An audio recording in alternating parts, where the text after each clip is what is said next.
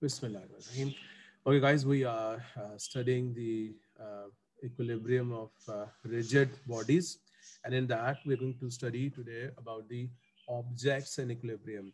And under that, we shall be discussing the cases where we have the rods or the ladders leaning against the walls. Okay, so let's start that. Um, Let me just 1 minute. Okay, we shall learn this through these examples here. It says consider a uniform ladder AB. Now, when it says uniform ladder, you must pick that. It means um, its mass is evenly divided, and you can just take it as a rod here. Okay, so its mass is going to act exactly at the center of this because he has given us its length, that is 2A. So you can see that this is A over here, this is A over here. And let me just draw this down like this. This is your mg, the weight of this ladder, or the mass is acting at the very center of this ladder over here. Okay. The ladder makes an angle of theta with the wall where tan theta is 3 over 4, I think. Yeah, you're given this tan theta as 3 over 4. From here, we should quickly find out, okay, this sine theta would be 3 over 5 and cos theta would be 4 over 5. Okay. Um, Now he says, can we find the range of values of the coefficient of friction here that would keep the ladder from slipping? You can see that he has told us that it is resting against a smooth vertical wall. So that means there is no friction at this part over here because the wall is smooth, but there is a rough horizontal floor. So that means like, if this is the ladder, so the ladder would like to slip in this way. It would like to go in this direction. Therefore, this F is a frictional force that is acting exactly in the opposite direction over here. Okay.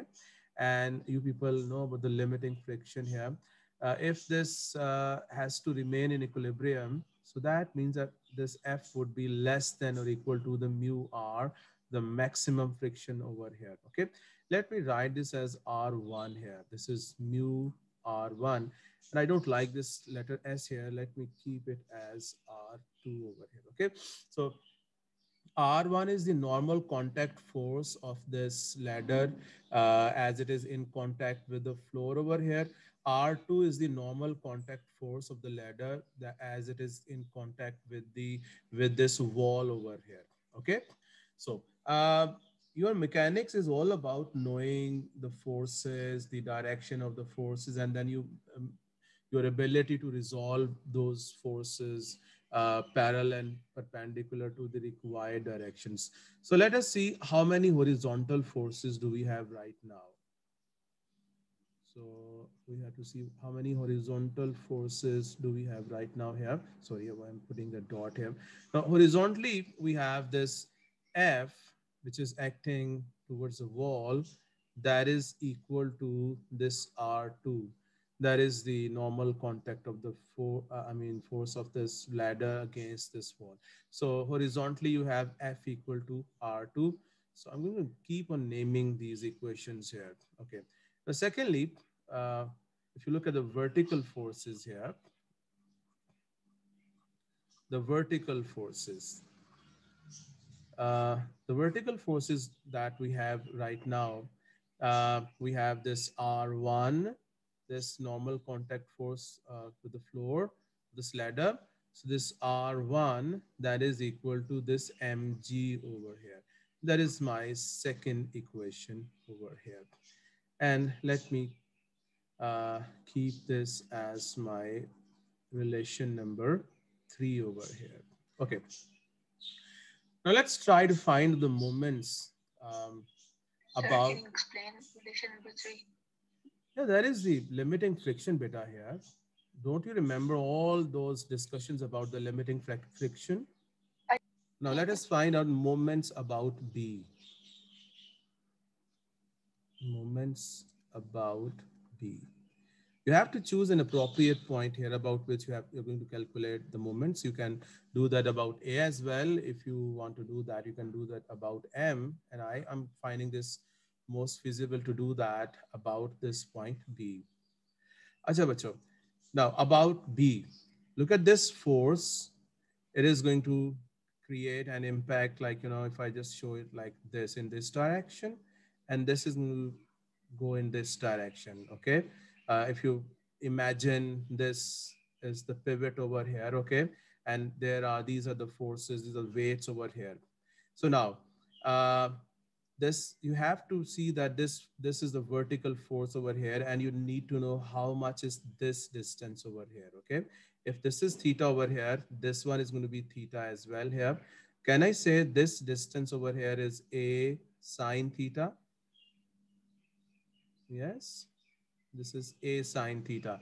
So let me say that this a sine theta times mg, that is equal to, because this ladder is in equilibrium right now, so the moments about this b clockwise and anti-clockwise, they should be equal to each other. Now you have to see that how much is this distance over here, because this force is going to be like this. Remember, this is the distance, this is the pivot over here. If this is your, remember that OA times this force. Okay. So this distance is going to be, if this is theta over here, I can say that this is your theta over here. So this distance is going to be 2A cos theta. 2A cos theta, I think. There shouldn't it be zero because it's like zero distance from the pivot? Beta, Perpendicular this distance. this is the distance, beta, perpendicular. This is the, Fatma, this is the direction of your force. This is your R2, okay? And the perpendicular distance from here is going to be 2A cos theta.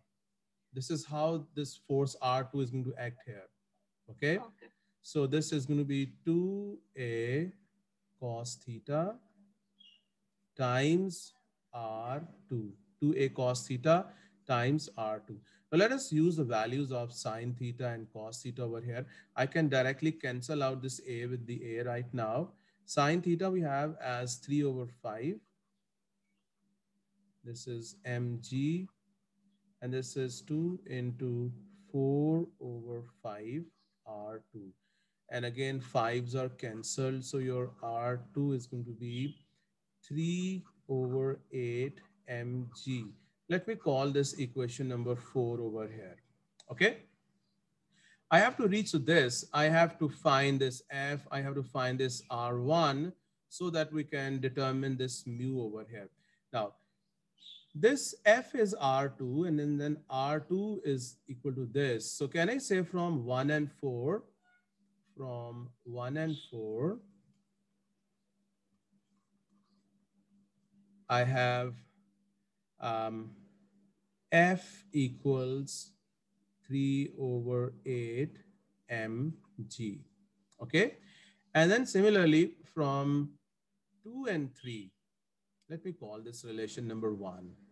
And then from, I have numbered these equations so that you can relate to them. From 2 and 3, we can say that uh, this F is less than or equal to mu times mg, because your R1 is mg. Now this is your second relation here, and they are both in terms of F. Now from 1 and 2, from 1 and 2, okay, we can say that this 3 over 8 mg is less than or equal to mu times mg. So your mg is cancelled with the mg. So that means this mu has to be greater than or equal to 3 over 8 if you want this ladder not to slip on this floor.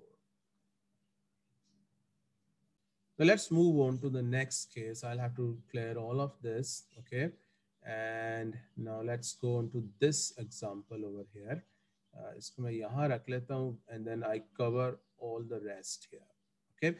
In the meanwhile, you should be reading this statement here, that what does this question say here? ठीक है? Try to go through this question and then I'll be doing it. Okay, it says a uniform ladder is placed against a smooth vertical. Now you must underline this word smooth vertical wall. That it would mean that there will be no friction between the wall and the ladder. Okay, and a horizontal, rough horizontal floor. That means there would be frictional force between the ladder and this floor here. The ladder is of length A and mass 2m. So let's suppose here is the midpoint of this, like, ladder, and let me show this down here.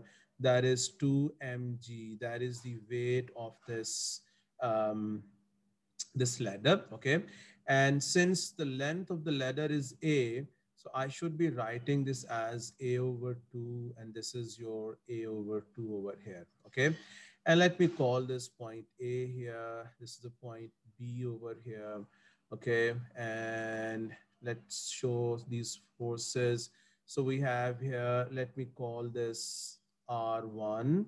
Okay, and this is the R2 over here. These are the normal contact forces here. Okay, this is the R2, and then I have to show the frictional force in this direction here.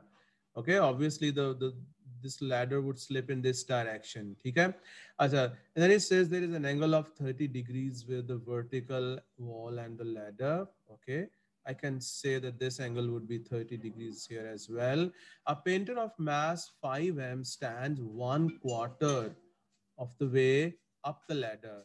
The 1/4 would mean the midpoint of these two here. So its weight is, let me show, its weight here is, try to draw a bit longer line because this is 2 mg and this one is going to be 5 mg here, just to keep a difference between, I mean, the longer line would be showing a longer, a greater magnitude. Again, and this is going to be 30 degrees over here. Okay, now it says, and the ladder is on the point of slipping. Okay, so we have the limiting friction acting over here right now. So our F is going to be, uh, again, less than or equal to mu r here. And in this case, especially, this would be F would be equal to mu r here because it's on the point of slipping. So we can say that F is equal to mu r. Okay. It says find the minimum coefficient of friction required to prevent the ladder from slipping. Okay. So now let's start this. We should be well aware of the forces that we have right now. So let me ask you that what are the horizontal forces here and what is the relationship between them? Obviously, right now, this is in equilibrium. So first of all, we can say that your F is equal to R1. That is my first relation here. And then the vertical forces. We have the vertical forces here, and vertically we have R2, and that is equal to, can I simply write that equal to 7 mg here, Hannah? That is 7 mg. There is a second relation here. And this one is my third relation here. I'm still interested in using this inequality sign because he's asking for the minimum coefficient of friction, though we are sure that right now F is absolutely equal to mu r over here. Okay, so now uh, let us find out moments about B. Okay, moments about B. When you're going to go for the moments, guys, let me write this, moments about B. Obviously, the moment depends on two things. One is the force, other is the perpendicular distance of that force from the pivot there, okay? So now you see that these two forces are going to create a moment in this direction, and this is going to create a moment in this direction. So the moments created by these two vertical forces, these are anti-clockwise, and that would be equal to the clockwise moment here of that R1. Okay, so can I say this distance, this is A over 4 here. So this much, can I say this is A over 4 sine 30? Anna? And this much is going to be A over 2 sine 30. And let me use pink color for this distance here. Hmm. This force is going to go in this direction. So this distance is going to be, if this is 30 degrees, this is going to be 30 degrees here. So that is going to be A cos 30. Okay? You should be very good at your trigonometry, guys. Acha, now, moments about B. The first of all, of this painter, okay? So this painter's weight is 5 mg. This is 5 mg times A over 4 sine 30. And let me write sine 30 as half because we know that sine 30 is half. Plus this ladder's weight, that is 2 mg here. This is 2 mg, this force, times this distance is A over 2, and we know that sine 30 is half. And that is equal to this distance and this R1. This is R1 times A cos 30. And we know that cos 30 is under root 3 over 2. So now let's do that simplification from here. All of them, they have got A's with them. So I'm going to cancel out the A's, and A's from here. Okay. So we have, now they all have, I mean, divide by 2, divide by 2, divide by, so I'm canceling all these halves here. So I'm left with, now this has 4, this is a 2. So I'm going to multiply the whole equation by 4. So I have 5 mg plus 2, 2s are 4 mg, and that is equal to 4 under root 3 R1. You have to keep an eye on this working. I might have made any silly mistake here. So this R1 is going to be 9 mg over, my 9 is looking like G here, 9 mg over 4 under root 3. So this is the R1, okay? And you know, if you look at this, let me name this as the third relation. From 1 and 3, we can say, from 1 and 3, let me say that this F is equal to 9 mg over 4 under root 3. Okay. And then from this, we have this R2 over here. And I should have written here R2. You didn't tell me that. I haven't mentioned this R2 because this is the coefficient of friction times this R. The normal contact force here is R2. So from 2 and 3, from 2 and 3, from 2 and 3, I have this F. Now this is my relation number 1 here. This F is going to be less than or equal to mu times 7 mg. Let's call this relation number 2 here.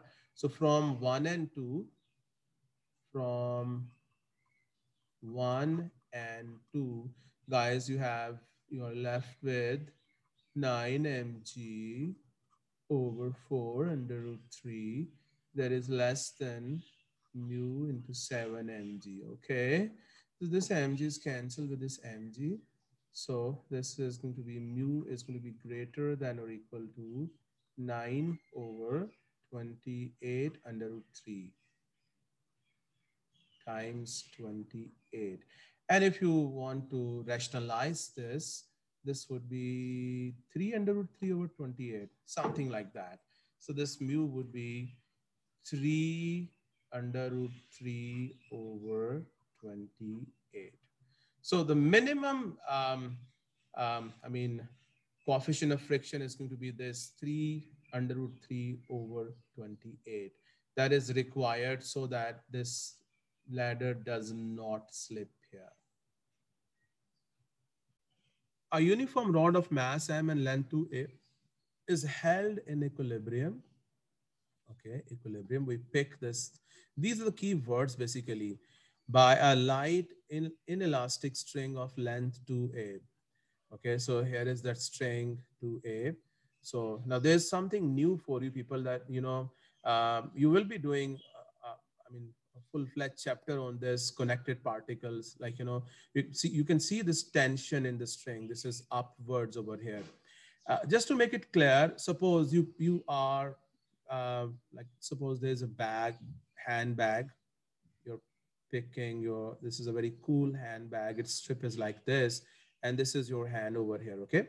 Now, if the weight of the handbag is suppose 5 mg, then this strip would have a tension T over here, balancing, not allowing this bag to go down on the ground. Okay. So if this is in equilibrium, this is not falling down or not moving up, then this tension would be equal to 5 mg. Similarly, this string over here is has kept this rod in balance, is connected here. So the tension in the string is in this direction. You can see that. Okay. Acha. So we have the length of the string to A. Yes, we have that length here. And by a frictional force due to the rod's contact with a rough vertical wall. Now this time, this wall over here is vertical. Can you imagine this is a rod on one side at point A. This is just in contact with the wall. On the other side, this has been connected with a string. So this is in equilibrium. This is not slipping down over here. It is in equilibrium. Okay. It says um, the angle between the string and the rod is 60 degrees. Now this is 60 degrees over here. You can imagine, you can assume that there would be 60 degrees as well. And here it would be 60 degrees as well, because these two lengths are equal. This is 2A, this is 2A. Therefore, this is altogether forming an equilateral triangle. Okay. Now it says that the rod is on the point of slipping downwards. Now this is very important information. If the rod is about to slip, this is not slipping, this is about to slip. That means we are in a state of limiting equilibrium over here. Okay. There is the limiting equilibrium. So your frictional force is absolutely equal to mu r over here. Okay. And you can see that since it is about to slip downwards, the frictional force is being shown upwards. This is being shown upwards. Suppose if it was about to slip upwards, then the frictional force had to be downwards over here. Okay. Now it says by resolving forces and taking moments at an appropriate point, find a range of values of mu so that rod does slip down. Okay. Now it's saying does slip down. I'll be doing all the working, just keeping one word here, does not slip down. Okay. And at the end, I will write the reverse of that answer. Okay. So that is more comfortable thing to do over here. Now, now let's once again see how many forces do we have here right now. So horizontal forces, horizontal forces. Okay, the horizontal forces we have now. You see that this R is horizontal, this mg, this is length A here, this is length A here, that is vertical. Now I need to resolve this T over here, okay? So I would be resolving in this direction here and in this direction here. Now, guys, can I say that if this is 60 degrees here, this is going to be 60 degrees here, okay? So this force is going to be T cos 60, okay? And this one over here is going to be T sine 60. So I have resolved this tension in the string so that we have the horizontal and the vertical Then forces. why don't you call it 2A? Hmm? The length is 2A. Why don't you call it 2A instead of No, no, no, no, no, no, beta. I'm just resolving the, because if you consider the distance, that is a good idea. Let me mention the distance here as well. If I write the distance here, that would be 2A cos 60. And if I want to show the distance here, that would be 2A sine 60. Okay. If you take this side as a force here, that is going to be T, the hypotenuse is showing T over here. And if you take this as a distance, so, this is going to represent the distance, and these components would be accordingly written here. Okay. So the horizontal forces that we have right now in all this equilibrium state here, we have this R that is equal to T sine 60. R is equal to T sine 60. And I can say that this R is under root 3 over 2T. That is my first equation. Okay. Now let's consider the vertical forces. The vertical forces. Okay. Now for these vertical forces, we have, see, there is this F upwards here, there is this weight downward here, and then this T cos 60 upward here. So you should allow me to say that F plus T cos 60, that is equal to mg. And we can say that this F right now here is mg minus half T. That is my second equation. Okay, because cos 60 is half, so this t cos 60 is going to be minus half t. Now let us take the moments about the point A over here. Okay, taking moments about A.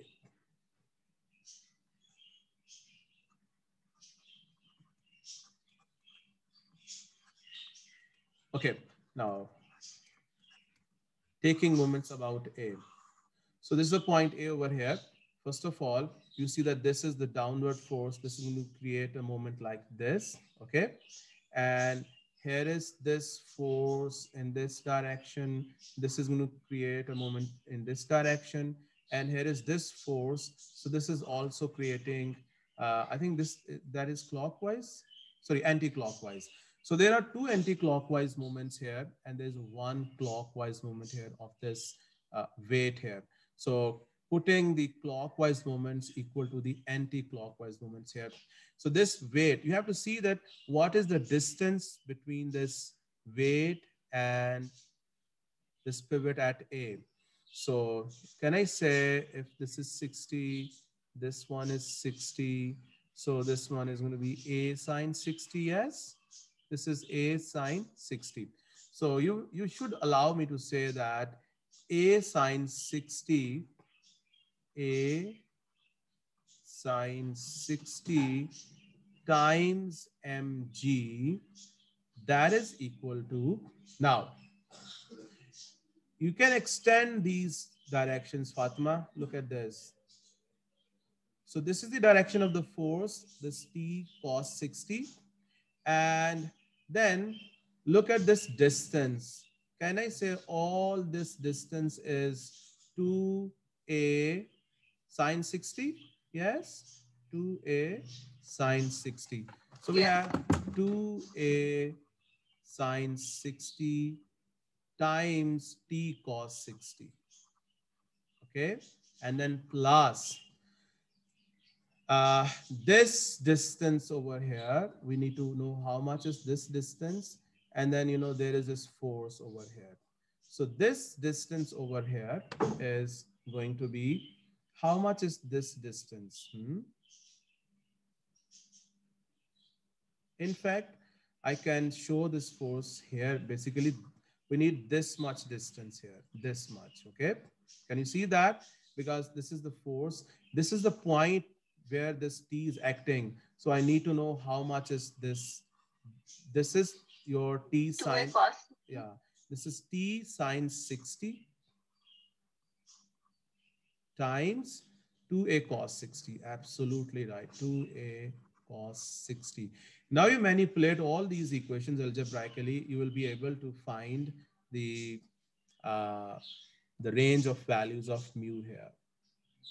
Now you can see that from here, we can cancel out all the A's, A gone, and this A gone from here. They all have under root 3 over 2 with them. Under root 3 over 2 gone, under root 3 over 2 gone, under root 3 over 2 gone. Okay. So we have here, yes. Yeah. This 2 is cancelled with this 2. This 2 is cancelled with this 2. So I have left I'm left with 2t equal to mg. Therefore, this t is going to be half mg. Okay? This t is going to be half mg. Okay, so you pick this f from here and put the value of t into it basically. If I put the value of t into this f here, this would be mg minus quarter mg, है ना? That will give me 3 over 4 mg. Okay, so f, and we have this t here as So why well. did you do that now? ये तो सब This तो क्या r, किया आपने yes, yes, yes. ये आपने mg minus 1/4 mg क्यों किया I have substituted this t here. T is half mg, bete.